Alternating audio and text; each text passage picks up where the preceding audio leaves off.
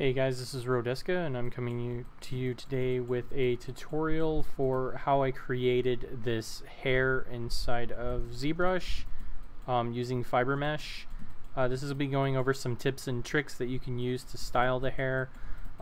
Please note that this hair was changed a little bit because I recently updated the head, so I've been working on it, but to be honest, it did look a little bit better than this. I've been just kind of re-grooming it, and I just wanted to touch up on how I did this so that hopefully you guys can style your hair a little bit better instead of Zbrush.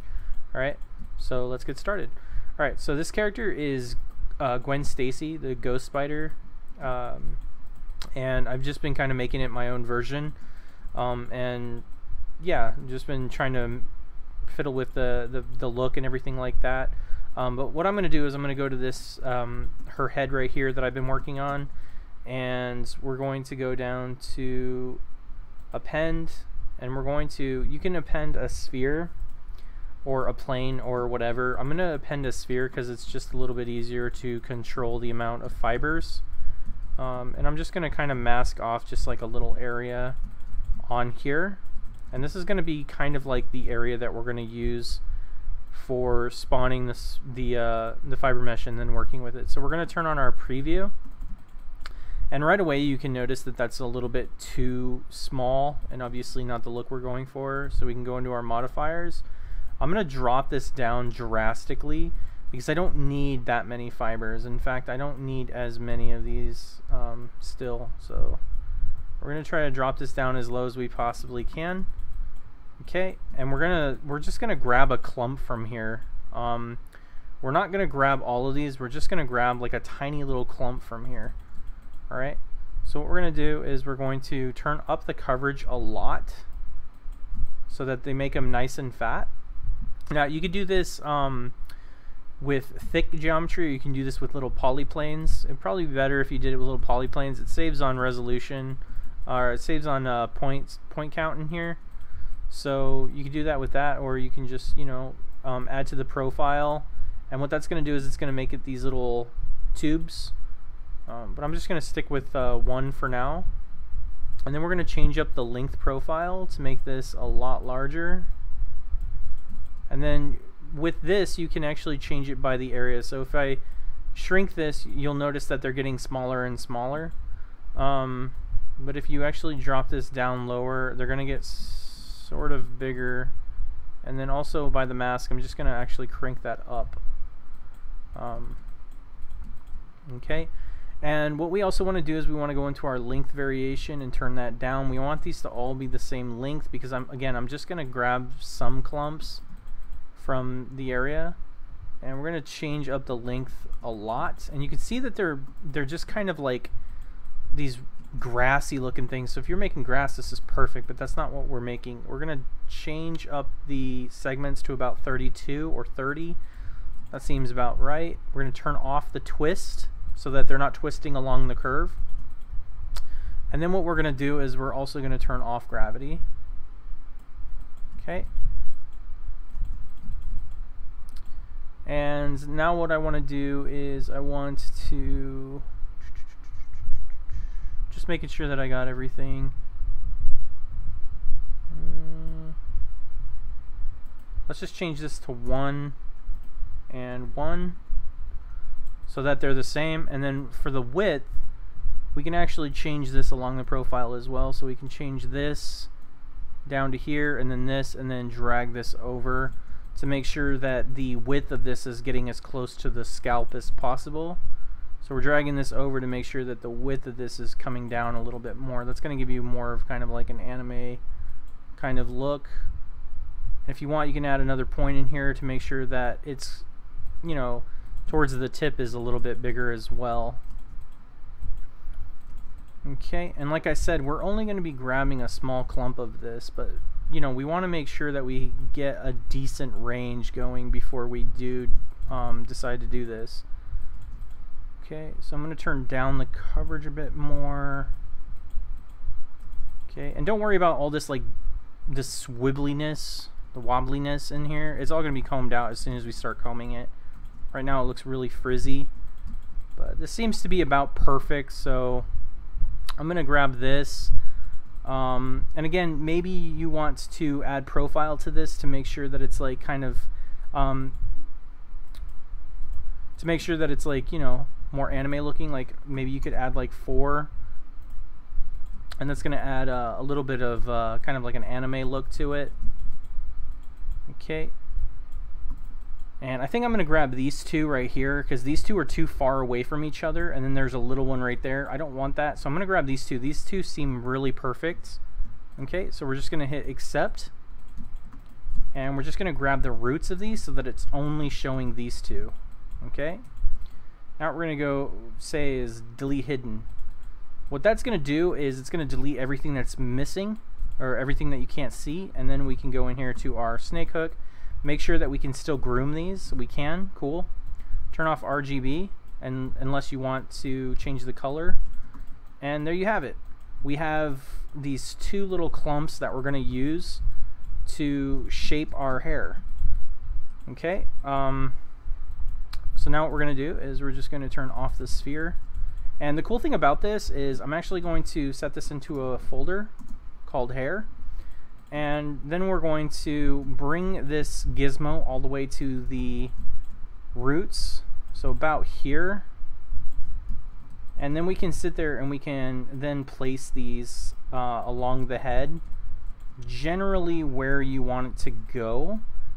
So maybe somewhere around here is where our starting part is, and then what we could do is make sure that our axis is going along the as close to the curve as we can. If it's not straight, what you can do is you can then straighten it out a little bit if you want by combing it. And then what we can do is we can go into our bend curve, change the axis, change the axis to be along the hair. And we can sit there and we can then move this. I have symmetry turned on by accident, so let's turn that off. Okay. Make sure we turn that off. And then what we can do is we could just use bend curve to move this generally in the area that we want.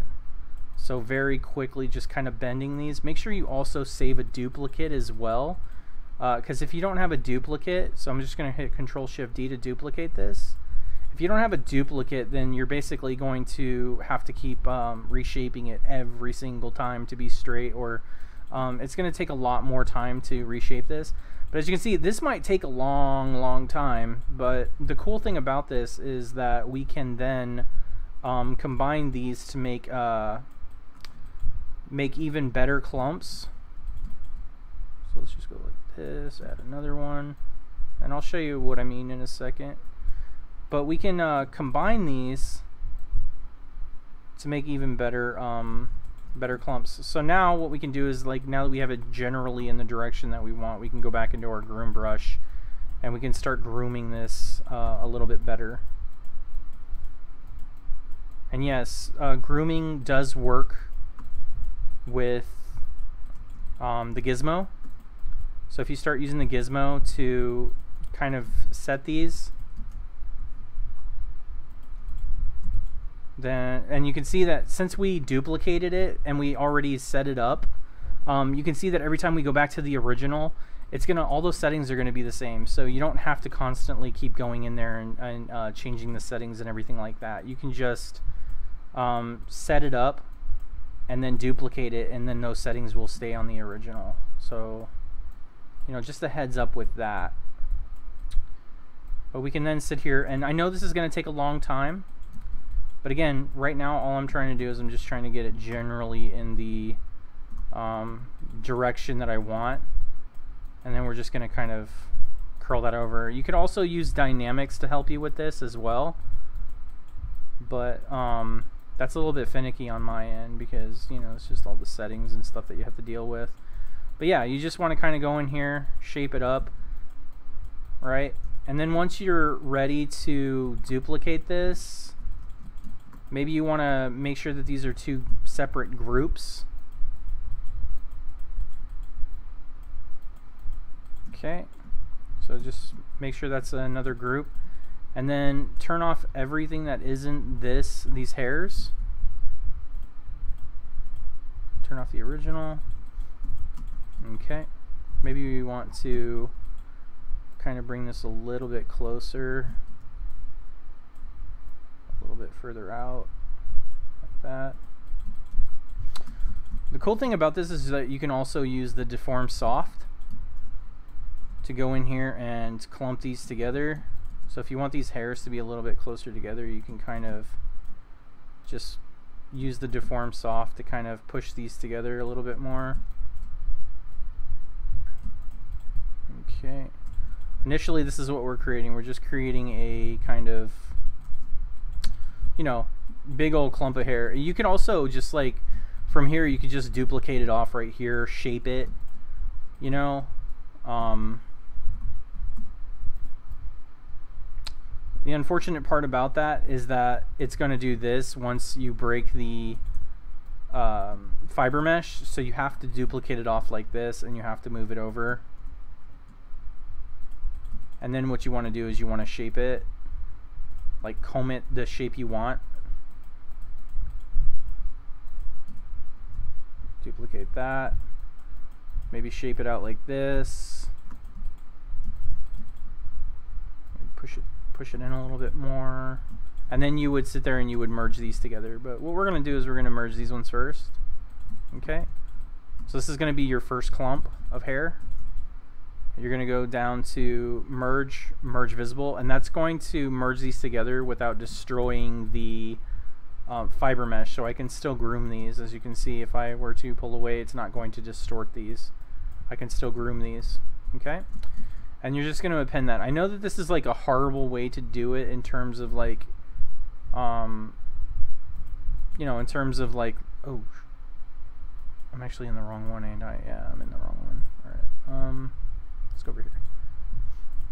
This is like a horrible way to do it in terms of workflow, and it's going to take a while, but you know, sometimes you got to do those things that are going to take forever. Okay, making sure that I don't have all my other previous heads on. There we go. And making sure I don't have my original hair and my default and the sphere. Okay. And then we're just going to sit there and we're going to duplicate this back. Shift Control D to duplicate it again. And we're just going to kind of set it up in the same way. Again, you can also lengthen these up by using the groom lengthen. If you don't like the length of these, you can sit there and you can kind of lengthen these up a little bit more.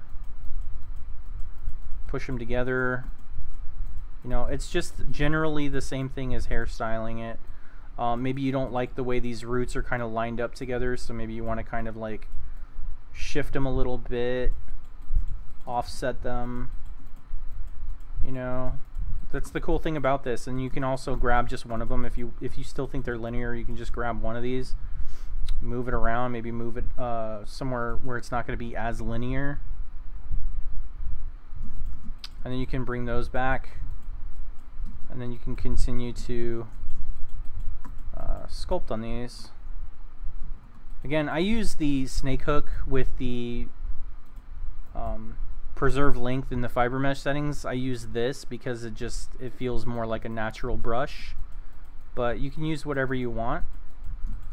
You can also clump these together, so you can use the pinch brush, go over to your brushes menu, go to preserve length, turn off the collision if you don't want that, because sometimes these will bunch up and be weird.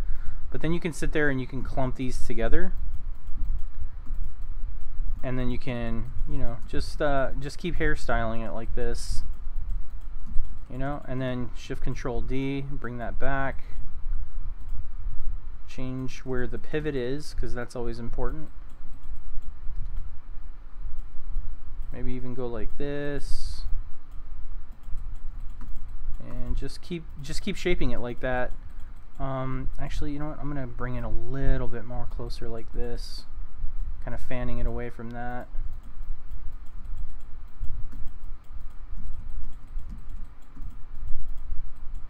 Okay, Shift Control D, and you just keep doing this over and over and over again. And for the side hair, you don't necessarily have to keep doing this. All you have to do is just spawn hair regularly, keeping your fiber mesh settings that you have. Just mask off the side of the head and then spawn it and then just comb it down. It's a little bit easier. The top of the head is mostly the one that's visible, so it's a little bit harder to see.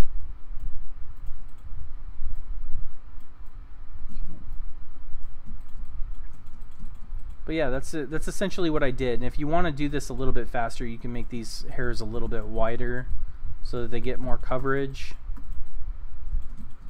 But yeah, that's essentially what I did, and then you just keep on working on it and working on it and working on it. If you want to cut the hair, you can just like shape it generally around this area, put the roots in place, start to comb it down. And let's say this is just a little bit too long for our taste. What we could do is we can go to the clip brush, go to clip curve, clip that, comb it out, clip it again, comb it out, and now we have, you know, a little bit better of hair. And then we can go into our PI again with our brush settings on there. We can just start to clump these together. And yeah, you just keep on doing that, and you just keep on doing that. Okay. Control Shift D, duplicate this, bring it back, maybe sway it a little bit, change the position. And the good thing about this is that it's going to keep on, like, you know, keeping that fiber mesh setting that you want. Okay. And of course this looks like hot garbage right now, but of course, like, I'm going really fast. But you want, again, you want to like take your time with it. You want to mess with the settings and get all that stuff really good. And the cool thing about this is that it still keeps all of the fiber mesh like preview settings. So if you go into the preview settings, you can go to fast preview. You can view the curves. These are your curves. You can use these for like hair and other programs. But yeah, that's essentially what I did. So I hope this helps you guys out. Again, you want to spend as much time as you can on it, making sure that you get it as decent as you possibly can. Okay. I'm trying to grab this one out here that's like a straggler. There we go. But yeah, just remember, like, you can use most of these gizmo tools to help you out. The only thing you can't use is something that would change the geometry physically. So anything like if you're changing, I think the point, like, you can't use this, I believe. Maybe you can, I don't know. Well, look at that, I guess you can. It's really weird looking though.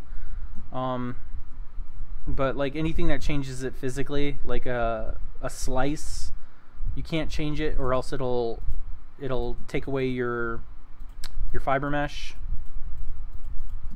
But yeah, it's a little bit easier than trying to comb every single like curve on here.